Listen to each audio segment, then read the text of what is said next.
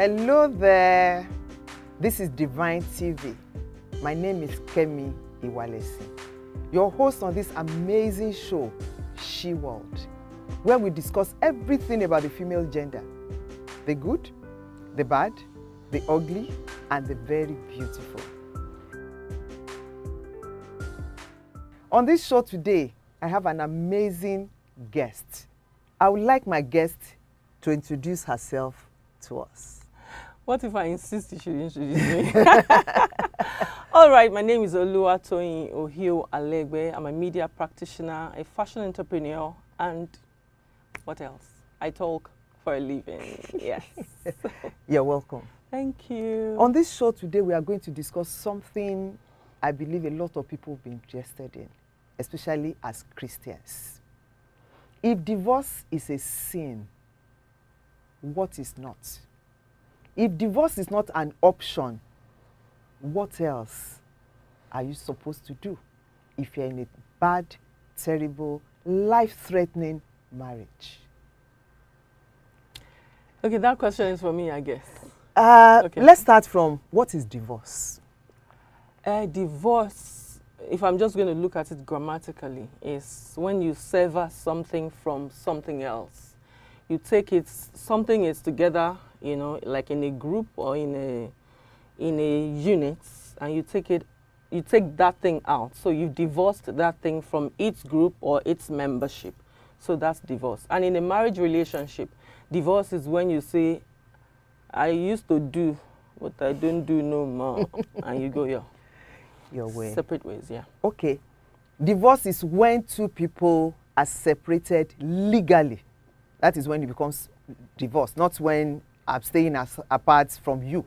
But when it is legally said, you are no longer a union, you are no longer a unit, you are no longer together. When is it inevitable? Yeah, maybe I should. Okay, you said something at the beginning. You said if divorce is not an option, what is? Perhaps I should answer that question straight before we now go into the details of it. If divorce is not an option, then let me not go to death first. Suicide would be an option. Psychosis would be an option. Neurosis would be an option. Harassment, living a harassed life would be an option. Becoming a vegetable will be an option, you know, all of that. Murder is even another option. Yes, murder, and that's, okay, death. I was going to go to death last. Murder and death and all of that would be an option. And before death, before all of that, you are even alive, but you are like a vegetable, you know. You are like a book that's left the shelf. You can't even think properly. You can't live a straight life. So all these are options. If you are not taking divorce as an option, then you can have all these other things. You have intimidation, intimidated life. You're living in timidity and gross intimidations and all that. And you can't live life to the fullest. So these are options. But would you take these options as against taking divorce as an option? Then that would be the question. Those options you've given us are real bad options. Hammer House of Horror. Bad options. Yes. There was something I saw recently that happened. Two cases, actually. One is outright death, which everybody, I believe, in Nigeria or even the whole world heard about. The other one I saw about 2 days ago. A man broke a bottle on the wife's head. And the baby. And the baby, unfortunately, that she was holding. I saw that too. They were bloodied, the wife and the daughter, or the child. I don't know if it's a boy or a girl. But the point was, when she was being told to leave, she said no. She's not going anywhere. She's going nowhere. She had blood all over her. And I've seen this severally. I've seen people in the middle of the night, they wake me up 1 a.m., 2 a.m. with bloodied heads. My husband did this to me. And I give them numbers, call this number. When I'm following up the following day or in 2 days' time, they're either not picking my call or they're telling me, we've settled it. He has begged me. He has begged me. The family had intervened. He has been on his knees since that day. And all that. they don't want to divorce. Because we have the culture of staying in your marriage till death do us part. The death do us part we are talking about, should it come from domestic abuse? Or is that what that thing actually says? And where is it even in the Bible? Till death do us part. Yeah, okay. Even Christendom, you know, we Christians, we're not fair to the divorced. When you just hear that someone is divorced, you begin to stigmatize them and all that. So because of that, a lot of people are going through abuse and life-threatening situations, but they say, let me stay there because I don't even know if neighbor B or neighbor so and all that. Maybe they are going through worse stuff, but they are staying there and all that. Yes, it would depend on your staying power, if you can stay. For instance, the person that you mentioned in, you know, the example that you gave, one of the two circumstances that you cited, I don't have the full story because sometimes the matter becomes too gory for me to take in. So I just stay away to protect your mental health, my sanity and my environment. You know, we talk about protecting the environment, you know. So if you think that you have the wherewithal, the woman that you're talking about that said she's not going to leave, I'm not sure, because when I saw that thing, I was like, I wish I could have access to her to find out what she meant by I'm not leaving. Maybe I'm not leaving until this man is taken or something, or is arrested or whatever. That she had all of that on her with the child. Even the child. Yes, and she was saying, I'm not going. And you know, sometimes say, I'm not going to leave. You have to kill me in this place because you want to put stuff in that person's hand. More, you know, more wahala in their hands. So I don't know. But some people stay on, like some of our mothers actually stayed on with all of the abuse and all that. I'm a living witness. My mom stayed on because of the children. But at the end of the day, she still left in a way. Because see, there is one thing for you to be in a place like, hey, I'm here now, I'm sitting down, I'm looking at these cameras, but I may not be here. Definitely. I may be somewhere else. Maybe I'm in my office and all that and all that. Okay, so some people are there for all those reasons. And it's also because, you know, I said something earlier. I said even Christianese people, we stigmatize the person that is divorced, maybe including myself until a few meters away from here. You understand? Because we just think, oh, God hates divorce. Oh, it is till death do us part. And like you said, should it be from maiming, you know, all of those things, domestic abuse, physical abuse, and things like that? It shouldn't be. And by the way, divorce isn't a sin. Because what we often quote is Jesus said, don't divorce, don't do this, don't do that. At the beginning of creation, in Genesis, I said I was going to use scriptures and all that because I know that we have a lot of the Sahendrin and all that. They are probably watching this. And so they will say, no, produce scriptures. In Genesis chapter 6, God talked about the Bible talks about the creation. How God looked at it and said, wow, I did good, eh? This is beautiful, perfect. Until man and woman messed up this beauty that God made. And from that point, virus entered. So it's no longer that state. Do you understand? It's not that. So when people come and say, oh, you know, like all that, a lot of things have been messed up. That Almighty God, in that chapter 6, God came and said, man, I regret that I made man. That was a divorce situation. But you see, because of the way we've been brought up with reading and understanding scriptures, we would not know. Also in the Old Testament, God looked at these people and said, you people are not conforming to design. He left them. That's divorce. We are not by this advocating divorce, or people shouldn't marry, or people should not endure and all that, or people shouldn't make sacrifices. These are principles that are very biblical. You make sacrifice, you give. In fact, if you're in love and all of that, you should give. You should make sacrifices and all that. But, as you said, when it's becoming life-threatening, you have to begin to read your Bible in a way that the Holy Spirit will give you understanding. And we will do that. Let's go on a short break. We'll come back to that. Enjoy inspirational, informative, and soul-lifting Christian programs such as Christian Parenting and Homefront, Light After Darkness, Fulfilling the Mandate, Kids and Bible, Movies Review, Shepherd's Spouse, Kingdom Stars, Teens Perspectives, My Next Gospel Event, and lots more on Divine Television. Download Divine TV mobile app on Google Play Store or watch on our YouTube channel. You can also visit www.tvdivine.net. Divine TV, enriching souls through the gospel of Christ. Welcome back. We were discussing if divorce is not an option, what is?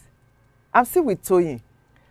Oluwatoyin, you mean? Oluwatoyin. Yes, so the Labalaba one of Africa. That's more. Oh, yes. Okay, so I was saying that we're not advocating that people should not stay in their marriages, should not sacrifice, should not be giving. Because in the first place, if it's love that brought you together, love is sacrificial. Love is giving. And I always say love is giving without even expecting anything back. That is when it is true love. But a lot of the times, when we come together, honestly, my sis, we are coming together for ulterior motives other than love. Yes. Somebody is thinking time is going, or my friend has gotten married. The way she did that marriage, she was entering my eye and all that and all that. So I have to also do my own. The relation, the courtship or the whatever you have is not going good. But because somebody is. So our reasons for even coming together in the first place. You know, the Bible, they say that we all quote it. God said, therefore, and I think I should look at my note. It's Mark 10:6-9, where the Bible says, therefore, a man should leave his family, his father and mother, and cleave. First of all, we are not even getting that. We think that it is the woman who leaves. Meanwhile, it's the man who leaves. Maybe that's another topic for another day. For another day, because I have a whole topic for that. Because it's really broad. Yes, it is. So a lot of the times, if the foundation of a thing is not right, we can conclude that that thing is not right. So a lot of the marriages that we're even claiming, don't go into divorce, enjoy it, even if it's painful and all that. They are even on wrong footings in the first place and should not even be there.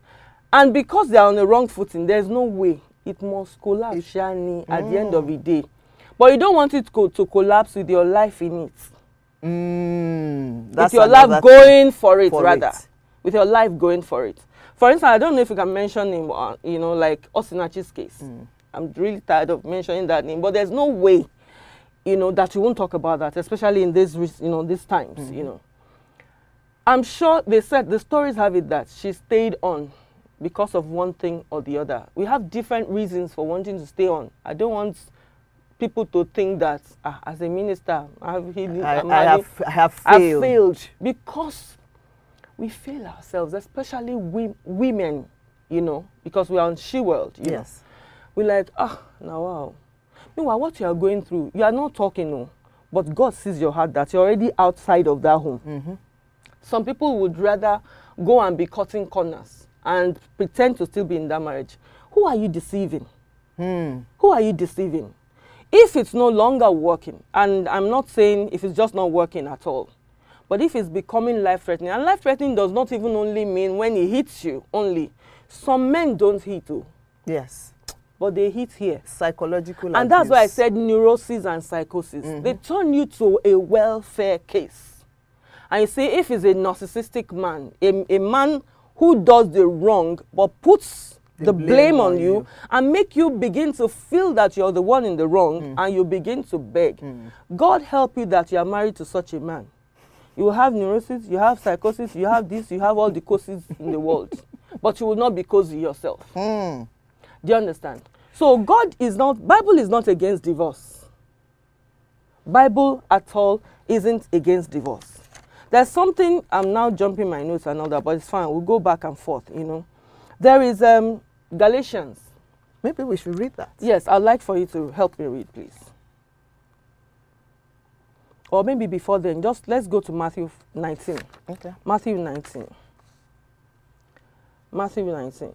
Some people will even say, before you read it, some people will even say that, Jesus said, Moses told them, get a divorce a divorce certificate. If you want to put her away, get a divorce certificate if you want to put her away. You know, some people will say that Moses said, you know, when they asked Jesus, is it okay to divorce, to do all of that? And Jesus said, no, don't divorce.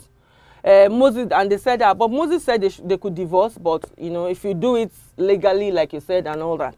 And Jesus said, at the beginning, it was not so. And that's why I went to that Genesis thing. When God made it, it was beautiful. Man, and even in the Old Testament, it was said in that place. It was the woman that was pointed at. You can divorce a woman. There was nowhere like you can divorce a man and all that. Because in those days, as I studied, Holy Spirit made me understand that in those days, men, husbands, were truly husbands. They were providers. They were sources. A father is a source.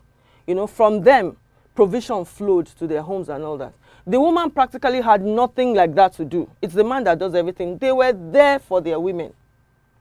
How many of that do you have to do? And see, if you check, so I said Matthew 19, 17, 7, 8, 9. If you check today, how many men would check that the husband is a man, is a husband, is a provider, is responsible, he cares, you know, because husband means that you tend a garden. Yes. Husbandry. But how many men? And if you check, a lot of the men who beat or maim, whether psychologically, mentally, or what have you, those who do that to their wives are usually men who have not clicked those boxes.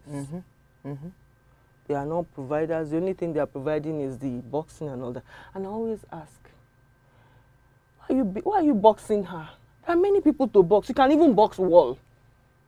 I'm not even talking about go and look for maybe a boxer now or go into the boxing ring. No. You can box air. The Bible talks about one that beats the air. You beat the air. Do you understand? So, if divorce is not an option, what is? I'm here to talk about the fact that God isn't against divorce. God is against abuse. So let's do that, Matthew. When we look at, before I read the Matthew, when we look at God hates divorce, divorce is an act. What leads to it? Are we saying God hates the abuse that leads to divorce? Exactly. Are we saying God hates those beatings that leads to divorce? Are we saying God hates everything that is not wholesome that leads to divorce? Because we just tout God hates out of context. He hates divorce. Does he hate the divorcee? Does he hate the divorced people? Because he loves all his children. It was the same God that saw the whole world, creation, man inclusive, and said it was very good. Same God came and said, I regret creating man. Situation changes. Circumstances changes. I had a seminar a few years ago, and it was titled, Live to Live. And one pastor called me when he saw the flyers and everything. Those people you are teaching to live, please tell them they cannot remarry. So it's either they stay in their marriage. And I told him, if they stay in the marriage and die, you will officiate the burial. And he said, that was all I wanted you to say. That was, I think, 3 years ago, before COVID. This year, Osinachi died. And there was a message, I didn't write the message, but I shared the message that said, we all killed Osinachi because of what we will say if she divorces the husband. And when he read it, the same pastor, he replied me, I never looked at it from this point of view. His view has changed. Don't forget I said he is a pastor. So whoever goes to him in the past, most likely will tell him, go on and pray. We'll go on a short break again. Stay with me. We'll continue this topic on She World, where we discuss everything about the female gender, the good, the bad, and the ugly, and the most and very beautiful. Enjoy inspirational, informative, and soul-lifting Christian programs such as Christian Parenting and Homefront, Light After Darkness, Fulfilling the Mandate, Kids and Bible, Movies Review, Shepherd's Spouse, Kingdom Stars, Teens Perspectives, My Next Gospel Event, and lots more on Divine Television. Download Divine TV mobile app on Google Play Store or watch on our YouTube channel. You can also visit www.tvdivine.net. Divine TV, enriching souls through the gospel of Christ. You're welcome back. I'm going to give two scenarios now. A lot of times that in the court of law, they will annul the marriage. Number one, a man that knows he's impotent. He has no erection at all, and he will get married. The wife will get to know that he's impotent after the marriage, hiding under the, we need to be chaste before we get married, we shouldn't have sex, which is okay, which I agree with. But after they have gotten married, the woman would not even know. We have the culture of silence. She won't be able to tell anybody. Some people don't tell people for years. I've seen a case, it was the 3rd year, that she came out and said, my husband had been impotent from day one. What do I do? Some people were telling her to pray. That is number one scenario. The second scenario is when you lie to the woman you want to marry about things you don't have and you said you have them. So the foundation of the marriage is based on all lies.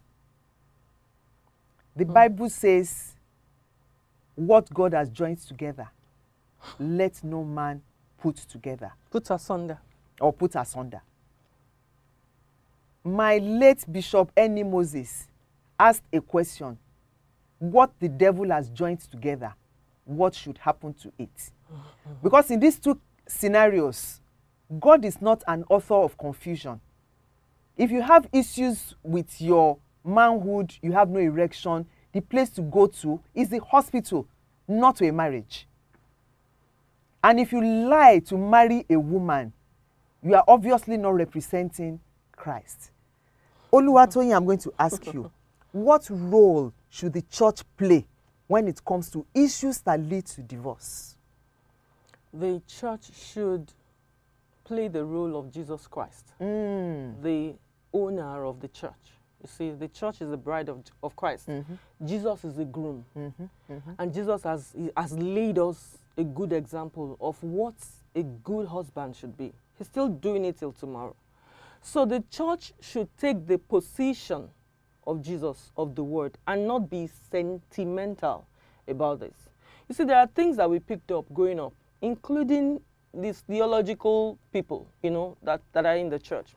Oh, no, let it not be. In fact, some pastors don't want it to look like, somebody divorced in my church. Yes. So they can't, you know, this is part of soul. They patch it up. They, you know, like, okay, no, don't do it. They just be holding on and all that. The role of the church is to place before them. God said to the people of Israel, his own people, he said, before you, I have placed life, death. Choose you, therefore, the one, your option. And he now says, I will advise you to choose life. They should present the Bible as it is. Some of the things that we've said here today, they should look at it holistically and say, in this case, but I know a pastor, because he saw the trend that a particular home was going to, I mean, the way they were going, he said to the man, he said, if you do not desist, I'm going to call this woman's father to come and, that's a pastor. That's the kind of role that the church should play. We should not be selfish. Sometimes the church is selfish. You don't want to soil your profile. Just like in some churches, I know some pastors don't want to announce death, or they don't want to do burial. Let that not soil mine. They just want to do naming ceremonies and weddings and all that. Where is that done? You have, for as long as the earth remains, is in the Bible, you will have seed time, you will have harvest, you will have summer, you will have rain, you will have winter, and all of that. So when it's going like this, call them together if they are willing to come under the authority of Christ that the church, represents. But if they are not willing to do that, look at it, tell them, give them instruction. I know a pastor, a senior pastor. A pastor under him was misbehaving and all that with his wife. And eventually he said he wants to divorce her and things like that and all that. Now, meanwhile, he continued to do this. All the thing that he was doing. His senior pastor called him and said, you cannot continue to live like this and put this woman to this kind of thing. So go and sort things out. If you cannot sort it out, you are going to be out of here. And the man was angry, and he went about reporting the senior pastor that, look at, they're supporting my wife and all that. After putting that wife through all. So the church, what the church should do is to act in the stead of Christ. Bring out scripture. Should this person die there? And you said something. You said about the foundation. Your reason for coming together, is it God that joined you? So if it's not God that joined you, and God cannot join you, and you are maiming each other, you are murdering each other, you are ending each other's lives and all that. So if you have it like that, they should call them together.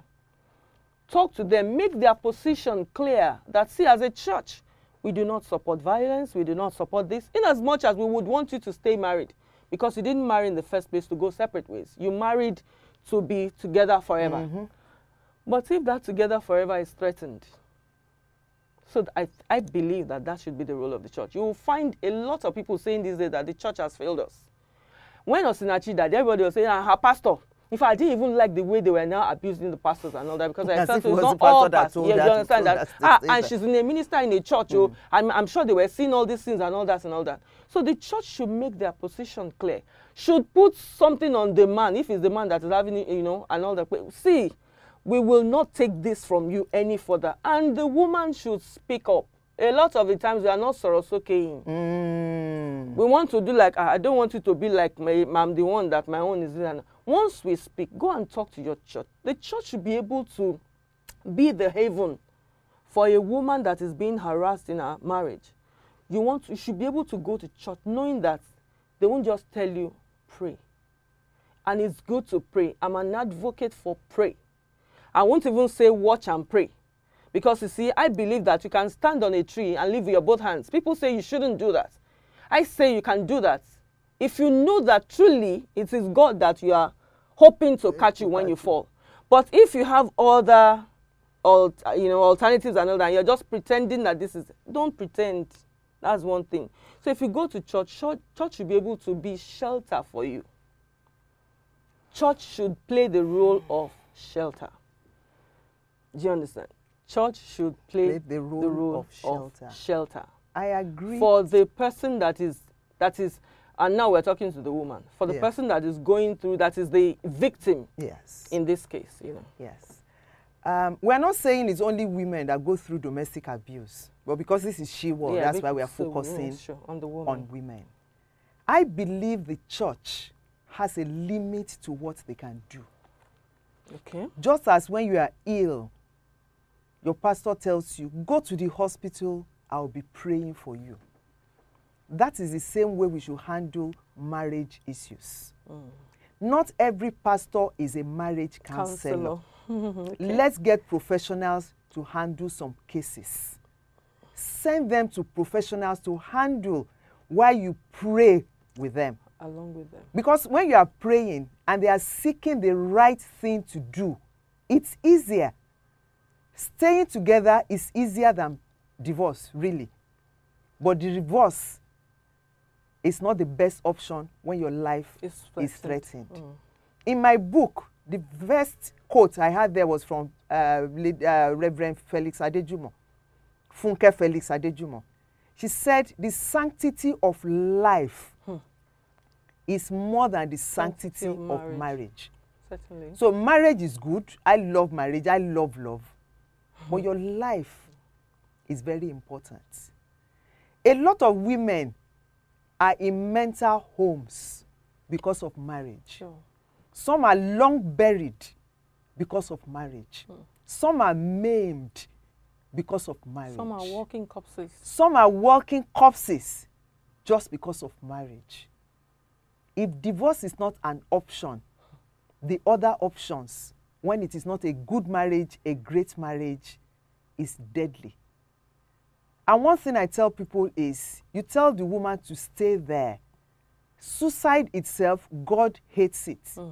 Because a lot of times you know you are going to die in this marriage. Anything that you know is going to kill you, whether you are using your hand to kill yourself or you are jumping up a cliff, you are still going to die. God hates that act. Some people, because of the pressure from the abuse, they end up killing their children, killing the husband, and killing themselves. Why won't you just divorce? Why would we go through all of that? And fulfill God's purpose in your life? Because you, as a woman, you as a lady, you as a girl, you are created for a purpose. Don't miss that purpose on the altar of marriage. Marriage is beautiful. I love it. And this is where we're going to end this today. Before I go, what's your last word for our guests? Okay, well, you already said it for our viewers. Yeah. Oh, for our viewers. Yeah, that's fine.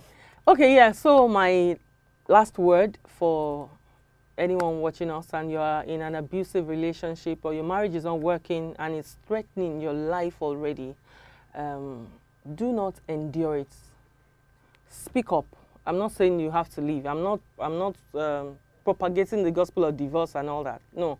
But if it's threatening your life or even your mind, because you live from here, you know, speak up to someone, talk to a counselor and all that. Be open. Say everything as it is so you can get help. Do not endure it when you're not enjoying it. God bless you. Thank you very much, Oluwatoyin. Thank you very much. I'm sure you've enjoyed today's episode. Follow us on all our social media platforms, subscribe to our YouTube channel, and download our app from Google Play Store. I'm sure you will enjoy it. Before I see you next time, I remain Kemi Iwalesin on She World, where we discuss everything about the female gender, the good, the bad, the ugly, and the very beautiful. Remember, you are very important in the scheme of things. Take yourself seriously. Thank you and bye.